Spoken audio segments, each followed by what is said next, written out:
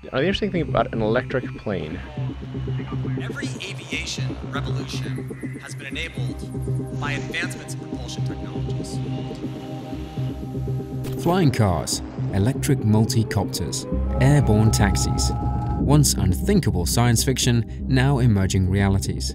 eVTOL stands for Electric Vertical Takeoff and Landing. By 2040, its market valuation is anticipated to be $1 trillion. It is an expanding sector, allowing humans to travel further, faster, and easier, all in the air. eVTOL is taking off, literally. From Joby to Jetson, Archer to Airbus, eVTOL is making waves in the innovative automotive space, fighting over quality and quantity, sales and status. Modern mobility players are fiercely competing to propel us into an eco-friendly, tech-led electric future. And in this video, we cover some eVTOL companies and aircrafts to watch out for in the race to revolutionize travel. First though, let's delve deeper into the sector. Battery technology, material science, and electric motors. They've all made electric aircraft way more viable. eVTOLs vary depending on the infrastructure method. One method is tilt thrust. Propellers change position by providing all the lift needed to get the aircraft aloft to a forward-facing position. This generates propulsion. Another is lift and cruise. This way, several propellers provide lift like a helicopter. A second fixed motor provides forward propulsion. Then there is the multi-rotor system. Multiple fixed rotors give upward lift and forward thrust by tilting the EV forward. You know those annoying DJI drones flying around your house? They operate this way. Despite the takeoff in infrastructure, the infrastructure for landing is a big challenge. Existing heliports could be the answer, but they will require charging stations. Meanwhile, many companies are working hard on finding urban spaces to create vertiports. Developments have been made though. Archer Aviation and Reef Technology are converting underutilized parking garages into vertiports, whilst PS and S are attempting to launch landing pads and charging stations in urban and suburban environments. Another hurdle is regulations. Aircraft manufacturers need to prove to government agencies like the Civil Aviation Authority that their aircrafts are extremely safe.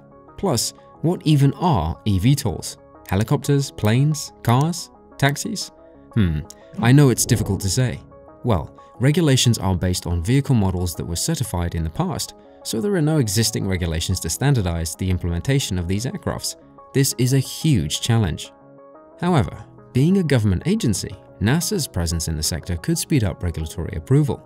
For example, in March 2021, Joby Aviation agreed G1 certification conditions with the Federal Aviation Administration.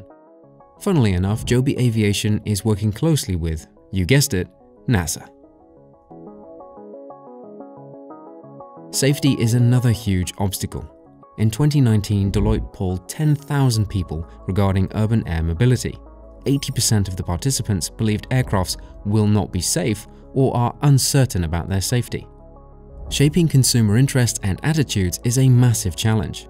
Despite these concerns, Deloitte forecasts the intra-city eVTOL passenger market to grow from $1 billion in 2025 to $13.8 billion by 2040. Key players anticipate this growth too, like Tesla founder Elon Musk, who sees the arrival of electric aircraft in 5 years' time. When asked about electric planes on Twitter, Musk tweeted, "Yes, but they are a bit too limited in range. But that will change in coming years as battery energy density improves." When he revealed that he had a design for an electric VTOL aircraft, Musk estimated that Li-ion batteries would need to achieve 400 Wh/kg energy density in order for batteries to beat kerosene, and for his electric aircraft to be viable. Today, battery cells with high cycles are achieving about 300 Wh/kg of energy density. As well as Musk and his companies, many others are entering the field of eVTOLs to revolutionize the way we travel. And here are some companies and models that you should watch out for. First up is Jetson Aero, a Swedish startup whose aim is to make everyone a pilot. Finishing their first prototype in spring 2018 brought them to Jetson One. Production was completed and testing started in spring 2020. Making waves across the internet with 14 million views, it commercially launched in October 2021. its entire 2022 production sold out. With high demand, the Jetson One had 3,000 purchase requests in just 2 months. Maybe consumer interest is growing, priced at a cheap $92,000. It has 8 electric motors, a race car-inspired space frame, and a high-discharge Li-ion battery. Crucially, safety is the priority with a carbon Kevlar bucket seat, safety harness, and ballistic parachute to be deployed as a last resort. It fits one pilot who cannot weigh more than 95 kg, or 210 pounds. The Jetson One has a flight time of 20 minutes and reaches speeds of up to 63 miles an hour or 102 kilometers an hour. Slightly faster at cruise speeds of up to 74 miles per hour or 120 kilometers an hour is the CityAirbus NextGen aircraft by Airbus.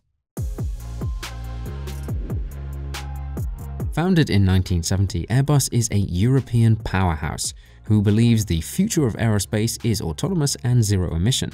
This model is a 4-seat multi-copter with a range of 80 kilometers. Intended to improve human commute, its design entails a fixed wing, a V-shaped tail, and 8 electric-powered propellers as part of its uniquely designed distributed propulsion system.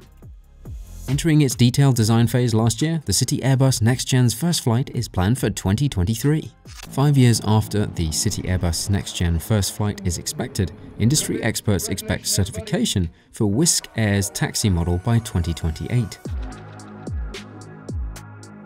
Wisk has not given a timeline. In 2017, Wisk became the first company in the US to successfully fly an autonomous eVTOL passenger aircraft. Its air taxi mission is in the experimental phase, but speeds of 100 miles an hour or 160 kilometers an hour can be reached. Safety is prioritized with multiple redundant systems, meaning there is no single point of failure. Like the Jetson One, a ballistic parachute is also in place. 12 independent rotors, which make up the vertical lift system, have one moving part, the fan. If an issue with one rotor occurs, it is automatically handled so the flight continues. Range per charge for this model is about 25 miles or 40 kilometers. Another company trying to take charge is Beta Technologies, a startup with the aim to create an elegant electric aviation solution. The US Army recently backed Beta and their ALIA 250 model. The ALIA 250 was made based on experience gained from Ava, Beta's first manned prototype aircraft, and its successful testing. Used for humans or cargo, recharge time is 50 minutes, its range is 250 nm, and its wingspan is 50 feet. Air-cooled and environmentally sealed, battery blocks provide the base of the EPU's system structure. Meanwhile, the lift and pusher motors in the wing enable long-distance flights, a unique characteristic. For cargo delivery by UPS, the first use of the ALIA 250 is expected to be in 2024. Floating from one bird to the next, there is also the unconventional, although interesting, eVTOL player, Phractyl, a company bringing sustainable mobility to Africa. Founded in 2017, their model Macrobat has a modular design and is constructed using sustainable materials. It is a bird-like eVTOL with tracked feet, a tilting cabin, bird legs, and tilting wings. Holding one passenger, it has cruise speeds up to 112 miles an hour or 180 kilometers an hour and a range of 93 miles or 150 kilometers. Made up of battery packs, 2 electric motors, and 2 propellers, Phractyl hopes the Macrobat can provide passenger and cargo transportation to inaccessible areas in Africa. However, there is no forecast for when prototype aircraft or serial production will be. If they aren't sweeping you off your feet, here are a few other companies and models we may have wished we'd have remembered in 5 to 10 years' time. Archer Aviation's Maker carries 2 passengers for a range of up to 60 miles. The Maker is 100 times quieter than a helicopter. Structured using 12 electric motors and rotors, which are powered by 6 battery packs, safety is at the forefront. In July 2021, Archer announced a partnership with United Airlines, the first partnership of its kind. The Maker could be production ready by the end of 2022. From flying helicopters to taxis now, there is also Joby Aviation's S4 passenger taxi. The S4 passenger taxi has 6 electric motors with a range of 150 miles or 250 kilometers. It is a 4-person flying taxi, and Joby expects certification of it this year. With a market cap of $5.48 billion and close relations with NASA, Joby and the S4 passenger taxi is definitely one to watch. So, which company will have the biggest impact on human travel? What eVTOL model is your favorite and why? Let us know in the comments below and subscribe for more.